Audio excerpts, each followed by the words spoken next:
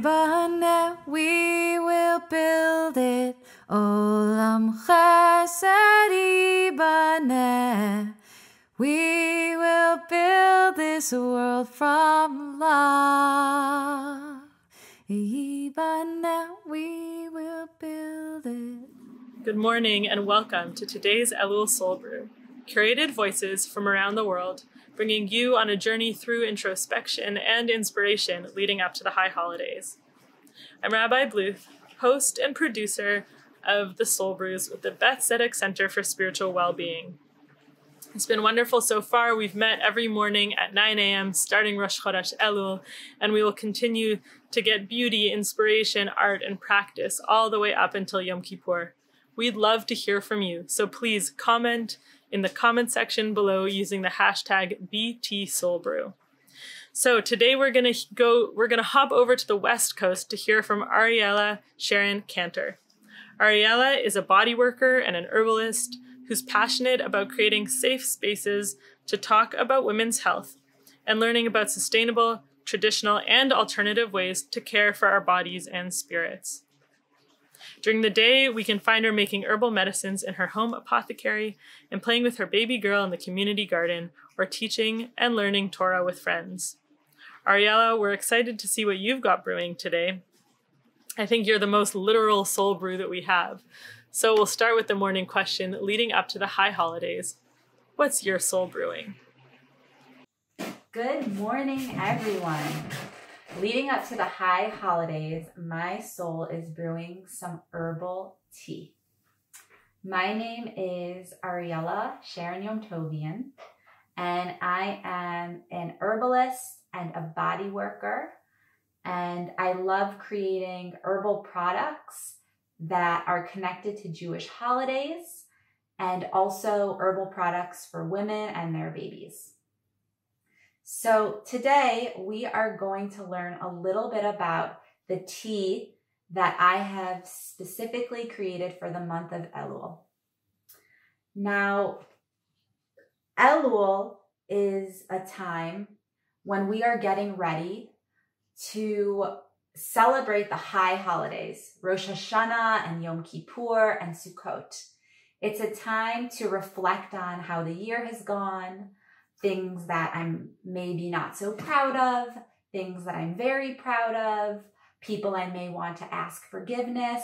It's a time of self-reflection, time to maybe sit and meditate in the morning and think about, what's going on inside of me and how can I better myself for the coming year. And so the tea that I've created takes that into account. What can I drink and put into my body to help me meditate and reflect? I have to be in a good headspace. I have to be in touch with my heart. I have to be able to breathe and speak freely, be okay with taking up space. And I have to feel calm. So these are the herbs that I've chosen for the tea. Let's start with the mind. Feeling clear in the mind. So there are two herbs that I have here. One is ginkgo, great for the mind. It's a very, very, very old plant that in China is actually considered to be very holy.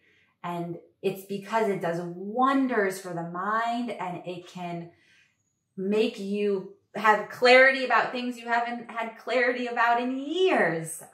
It's also great for longevity because as we know, as we age, our brains can fail us. And so tonifying them is very, very important to living a good life. So we have some ginkgo right over here.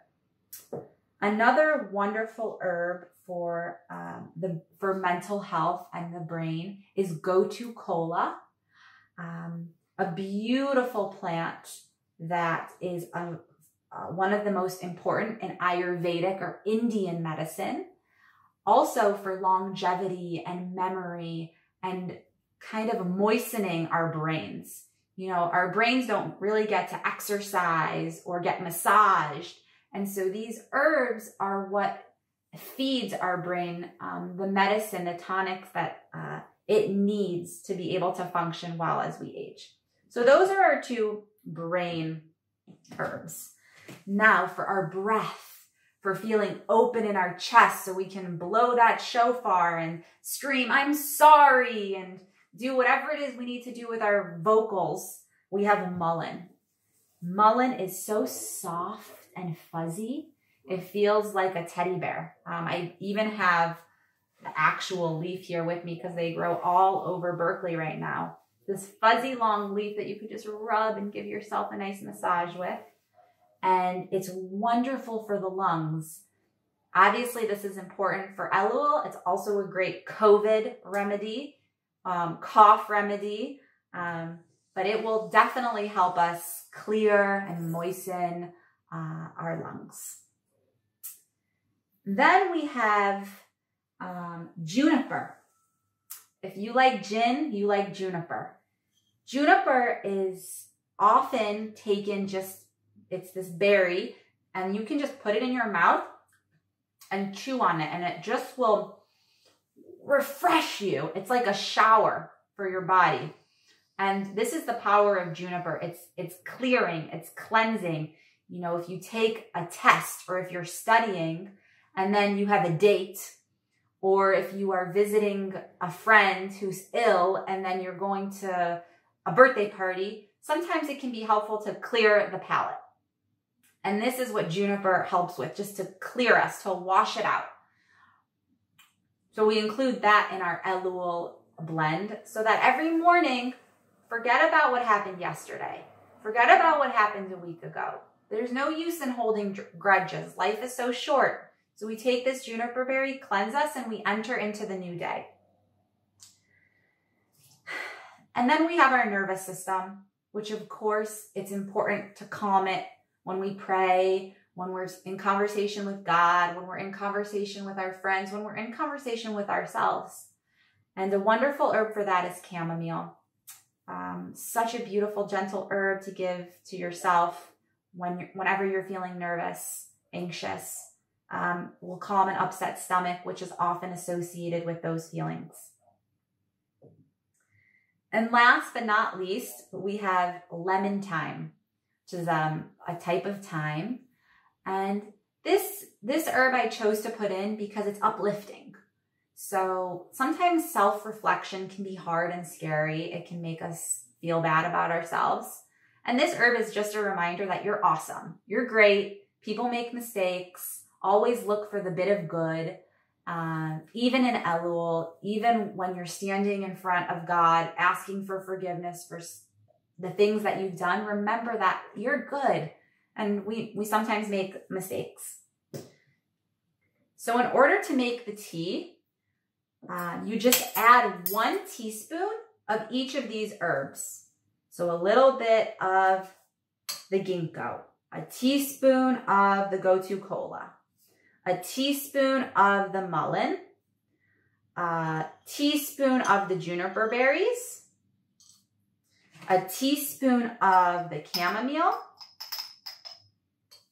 and a teaspoon of the lemon thyme. So just 1 to 1 to 1 to 1 to 1.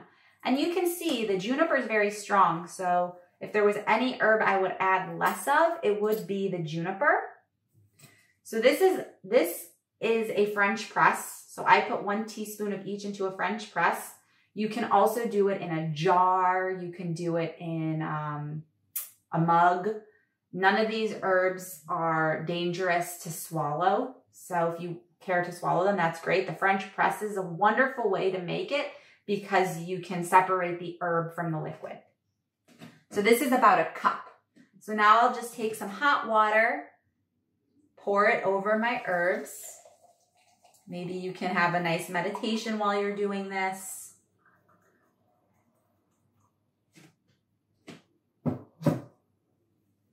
And I'll take this cover for the French press and let it sit for about, I'd say 10 minutes.